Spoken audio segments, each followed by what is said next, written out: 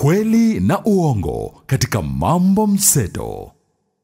Right, hii hapa ndo Mseto East Africa, mzazi Willy M. Tuva, na nashukuru sana kwamba umesubscribe. Nashukuru pia kwamba unaitazama Mseto East Africa, ambayo inakupatia burudani na habari za burudani, exclusive stories hapa ndo nyumbani. Na leo kitu moja tunataka kwenda kuangazia ni kuhusu kazi ambayo ameifanya ALEMBA pamoja na mwenzake HOPKID.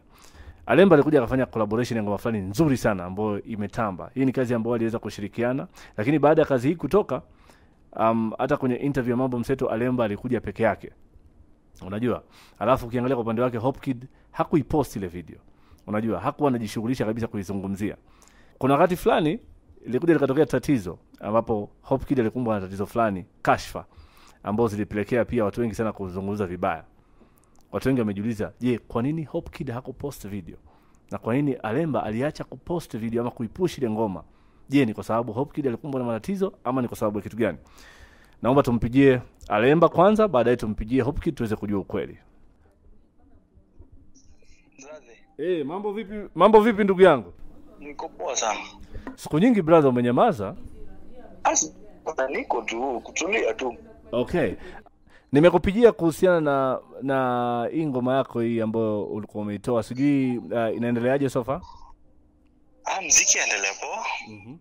Endelea kupik tu mdogo mdogo. Okay. But imeenda sana. Okay. Sasa hivi tunavyoongea ni kwamba tuko live kwenye Mseto East Africa. Okay. Na kuna maswali mawili matatu nilikuwa nataka kujua kuhusiana na progress ya muziki wako na vitu ambavyo una plan kufanya ulikuwa umefanya collaboration na HOPKID.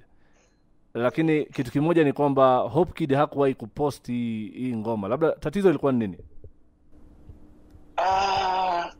Kulingana na yeye mimi au kulingana na mimi sijui tatizo lolote liko na hiyo ngoma. But maybe ni vile yeye alikuwa na vitu nyingi hiyo wakati, ndio vitu nyingi zilimkumba na maybe hakupata hiyo nafasi. Okay. Wewe binafsi pia ulikuwa unaipush sana ngoma na ilikuwa inafanya vizuri kwa sababu it's a very very good song, lakini baadaye uliacha kuipush. Je, tatizo ambalo lilimkumba HOPKID lilichangia kufanya usiendelee kuipost ama kuipush? Hapana, lakini kitu moja naweza sema ni, unajua hiyo time ni ile watu walikuwa ukipost kitu yoyote kuhusu mtu yoyote ambaye alikuwa na hiyo tatizo, watu wanaongea vibaya, unajua. So kwa hivyo sikutaka watu waendelee kuongea vibaya. Ndio maana nikatulia kupost. Lakini bado nilikuwa nikipost kidogo pale na pale. Okay. Je, utamtaka labda HOPKID aendelee kupush ngoma ama uliachana, uligive up na story ya kuweza kutaka labda aendelee sukuma kazi yako, maana ni kazi nzuri? Mimi sijakataza mtu yeyote kupush ngoma. Na hata saa hii madansa wengi sana wamenitumia video, ni vile sijapata chance ya kuzirepost na kufanya nini. Lakini HOPKID kwa sasa akona project nyingine mpya. So sasa akiweza kupost ni sawa. Okay. Asipo post bado tuendelea huko. Okay. So wewe binafsi na HOPKID mko vizuri? Hamna tatizo lolote labda? Si tuko sawa. Hatuna shida lolote. Tuko sawa. Okay, wakati alipopatikana na ile tatizo ama changamoto, labda uliwahi kumpigia kumpa pole ama kumpatia moyo? Mimi nilimpigia nikamuuliza kunaendeleaje, akanipatia update. Lakini nikamwambia kwanza atulie, hizi vitu ziende chini kidogo. Na wakati umefika sasa lazima aendelee. Unajua lazima muziki iendelee. Okay. Asante sana ALEMBA kwa muda wako, nimefurahi kuongea naye kupitia kwenye Mseto East Africa. Nashukuru sana mzazi. Okay. Naam, umesikia alichokisema ALEMBA. Nafikiri sasa itakuwa vizuri sana kama tunaweza kumpigia HOPKID ili tuweze kutafuta ukweli. Tujue ukweli ni gani. Kweli na uongo, weka tetesi kando, pata habari za ukweli.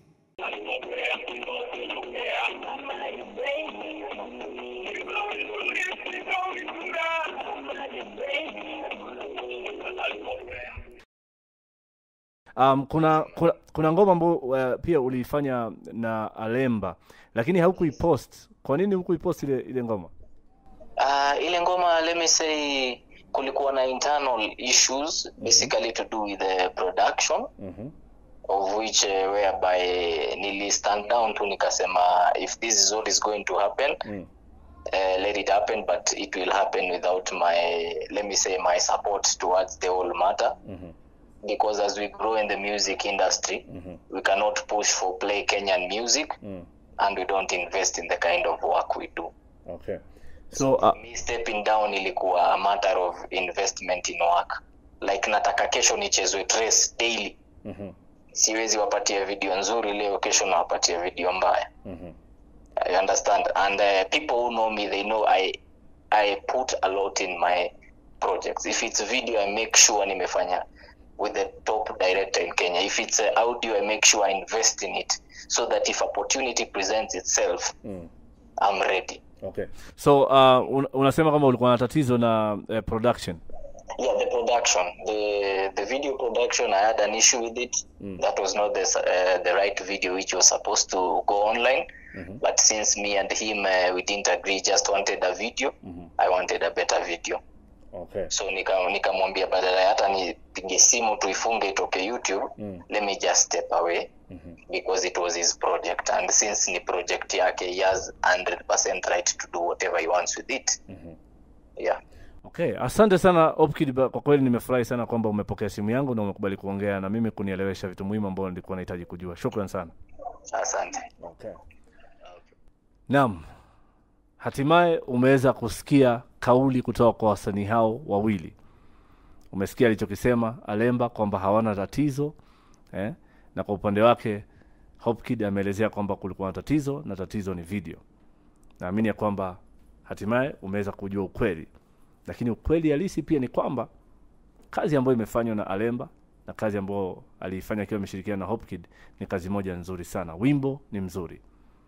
Na naamini kwamba wajibu wetu, wajibu wako wewe kama unaitazama, ni kuweza kusupport muziki mzuri.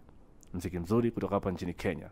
Lakini tetesi na masuala ambayo yanahusisha wasanii, tetesi, rumors na vitu kama hivyo, hapa tu kwenye Mseto East Africa ndipo tunafafanua fununu na kupatia ukweli. Hii ndio Mseto East Africa. Asante kwa kutazama.